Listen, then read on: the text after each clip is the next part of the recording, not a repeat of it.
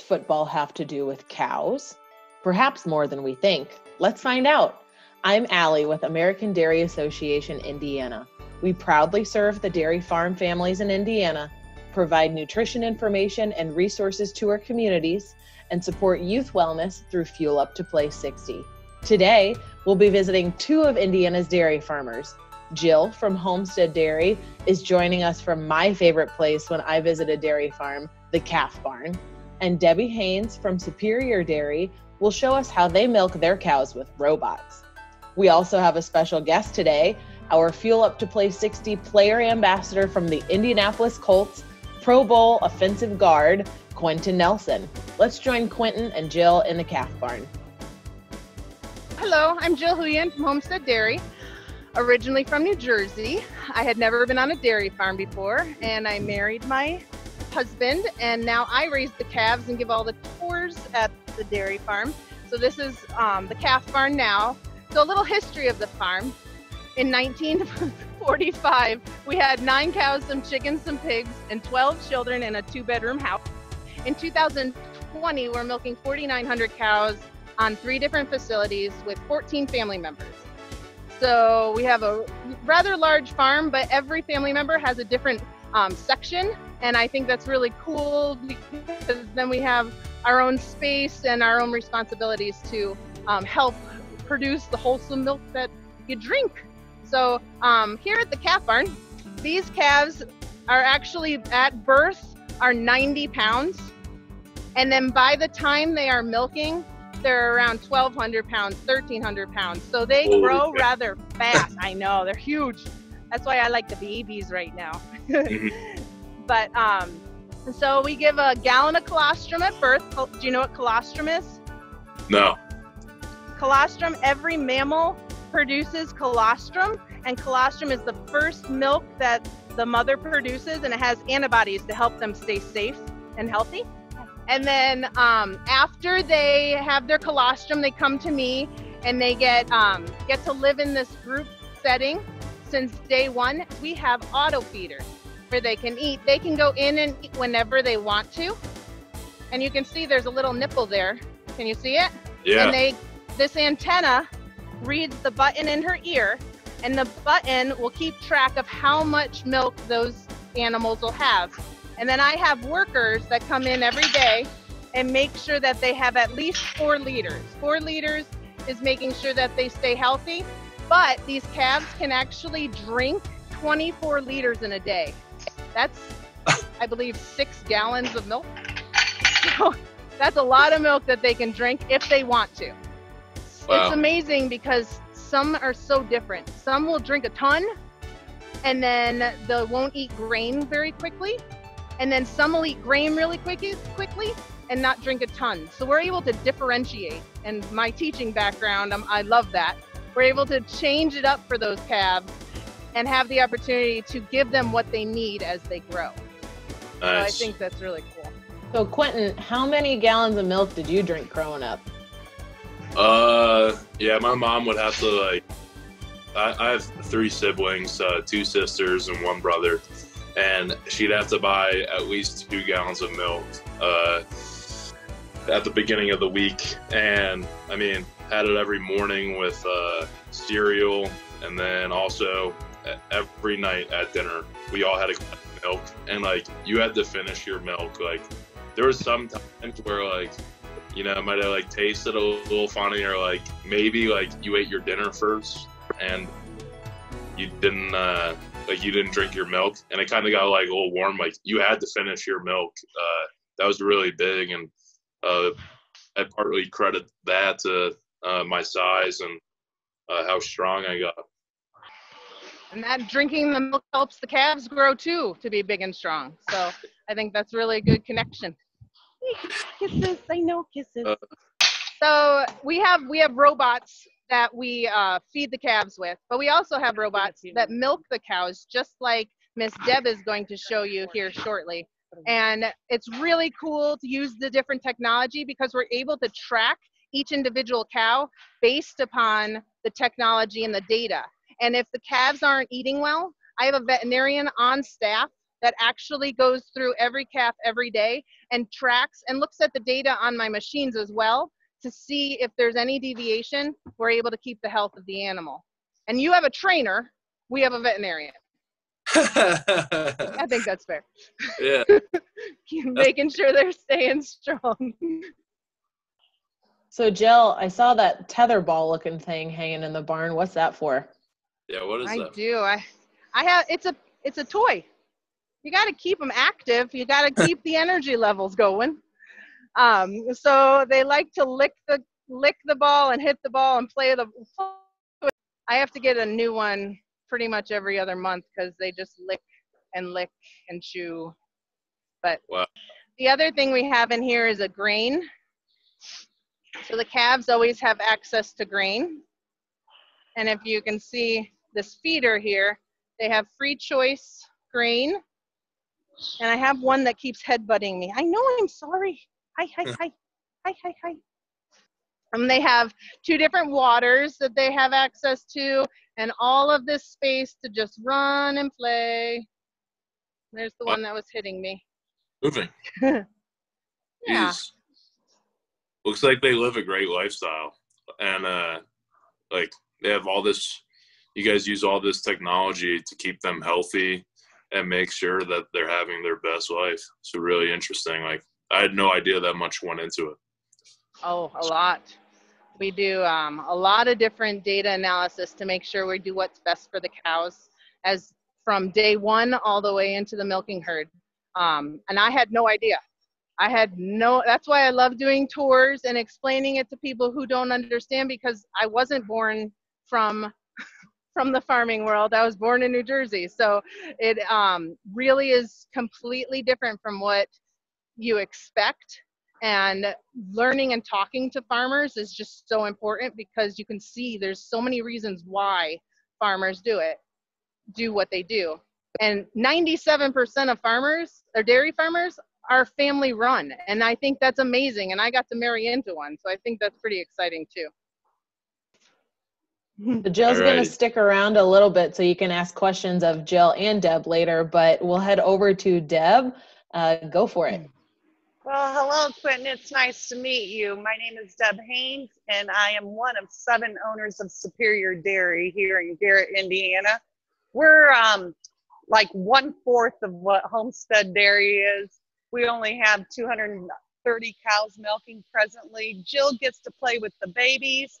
I get the calm, nice, quiet girls, just the way I like them.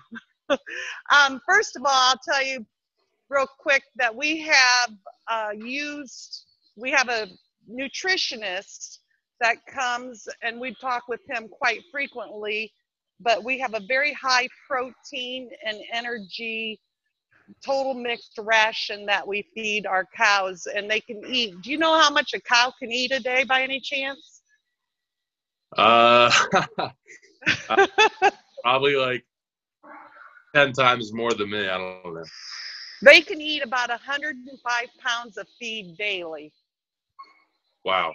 And so we have a mixer that comes in the barn twice a day that feeds the cow. And I have a robot, it's called a Juno.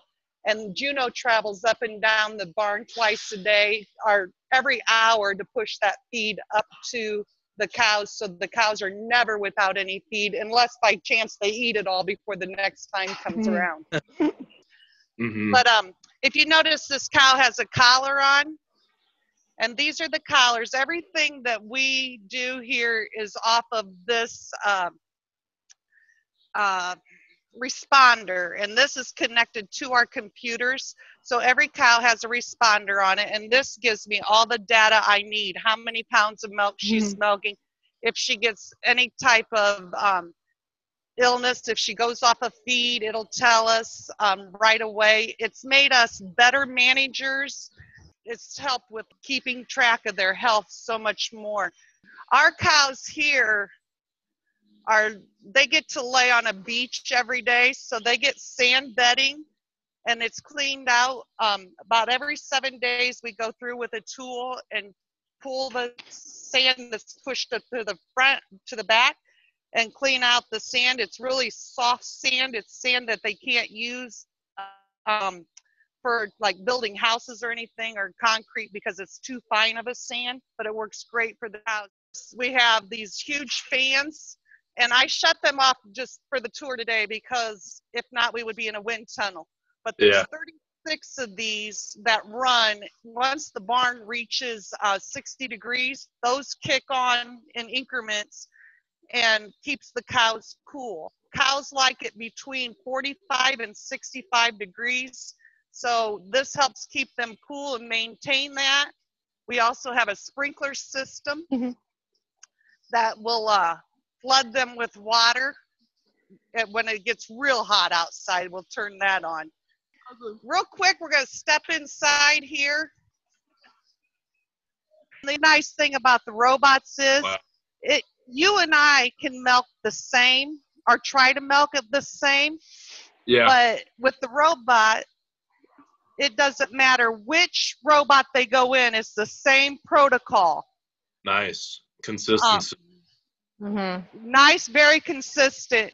They just come in, they eat. There you saw the sanitizer being put on the brushes, preparing for the next cow that comes in. That's high end. We have every cow's milk goes into what we call a weigh jar, and this is what the cow, it weighs it at every milking, so that the computer keeps track of how much that cow is producing a day. That's crazy. Yeah, it is nuts. So Deb, about how much time does the cow spend in the robot each time? The average time here at Superior Dairy is 7 minutes. And what ours as well. Time. Wow. This one is getting ready to go on. How long would it take before you add this machinery? It takes us about 12 minutes in our conventional parlor. From in and out. So I'm assuming that sounds about right for you, Deb, as well, right? Yeah, that's probably about right. So we've gotten a really cool opportunity to learn about all of the robotic stuff and the cow comfort and how awesome all the barns are. I wanted to kick it back to Jill while we still have a couple minutes left, just to talk about kind of what you guys are doing with Notre Dame University, since Deb is so wonderfully sporting the shirt. But since you guys are just about, hey, we're huge Notre Dame fans. Let's go Irish. Love it. You're in a good company here, Quenton. But Jill and Homestead Dairy has a really cool program with Notre Dame to kind of help with sustainability and food waste. So if you just want to kind of cover that real quick.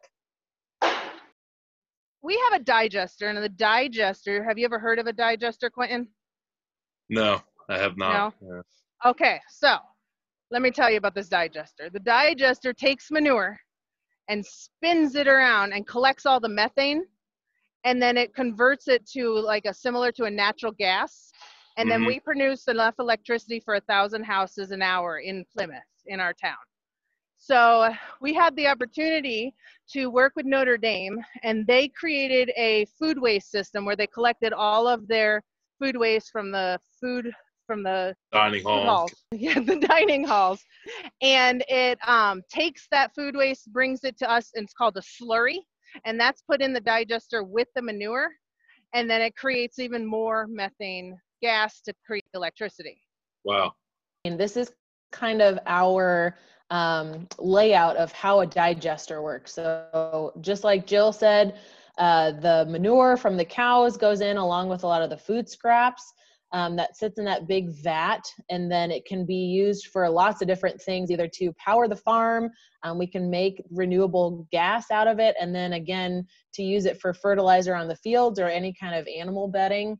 That's something really cool, Jill, if you guys want to talk about that at your farm. Yeah, so we have the opportunity to then take the manure from the digester and from the robots, and we have a manure dryer, and the manure dryer spins it and tumbles it and takes all of the liquid out. And then instead of sand, we use that as their bedding. So then we can then scrape it back into the system, and it's just a continuous cycle to be more sustainable on our end. So I don't know. I didn't know manure had that much use. I knew it was used as fertilizer. But wow, that's insane. Like, you don't let anything go to waste. we don't. Oh, we spread all of our manure out into the fields. Okay, cool. Yeah, we do as well once it's done used as bedding. So I think it's amazing about dairy farmers, since I did not grow up in this industry, is how different you can do things as long as you're taking care of the animals the best you can, taking care of the earth the best you can. There are so many different ways to milk a cow and produce nutritious milk for players like you and students around the world. Yep. Oh yeah. We got a couple minutes left here, Quenton, if you have any questions or just kind of talking through, like you said, what's really surprised you about learning about what you've learned on the farm, or what your favorite part's been so far. If you'd like to come back and see, I'm sure we'd get you on a farm here pretty quick. So Oh, absolutely. the amount of technology that goes into a farm, like using technology to give out better milk, that really been interesting and like exciting to learn about, and I appreciate you guys taking the time to do that. I just think it's all crazy. And then you don't have them on right now, but with the fans to keep them cool, and then the blinds, like just to get the right temperature for them, the amount of care you guys truly animals, and like take amazing care of them, and it's just they take real good care of us. Quenton, do you think there's any similarities between your work schedule and maybe a farming work schedule? I wouldn't I do to what they do. Like, that's really hard and tough. And me, I'll just like work out in the weight room and like do some pass S and run blocking. Like, it's not that hard comparatively to what they do. But schedule wise, like, I don't know. I think they're a lot more busy than I am. And sometimes I'll be like, I wish I had some more free time, but I mean, that's why we utilize the technology that we have. So I'm sure that you use different technology, like with training and reps and different things, and monitoring heartbeats, consumption, nutrition, and everything like that. That really is very similar to how we track all of the animals. We have ultrasounds to analyze their lungs. We have different things on our technology, from milking to the auto feeders. It's really comes down to analyzing your health, analyzing the animal's health, and then connecting it. But our schedules are just as long as, I'm guessing, as yours are too. You work hard. Give yourself credit for that. Yes. Good job. We're very proud of you from Notre Dame going to the Colts. Yep. And I just want to say that I appreciate your guys' time today. And it was a really eye-opening experience for me to see what goes on in these dairy farms, and just the great care and like love you have for these animals, and the amount of time you spend. And I appreciate and I'm thankful for everything you guys are doing. You're welcome.